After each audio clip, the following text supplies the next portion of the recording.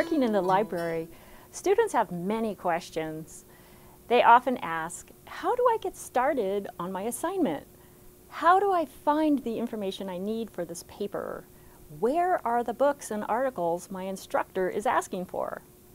I teach LIR10, a class that helps you learn how to find the information you need to do well in your classes.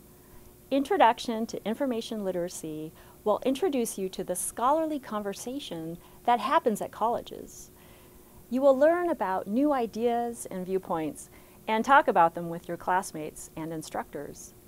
Your skill at finding information will improve as you learn how to find different perspectives on a topic.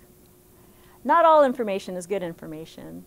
You will learn how to evaluate what you find so that you can make informed decisions at school, work, and at home. College classes require you to use many types of information in your research papers, speeches, and other assignments.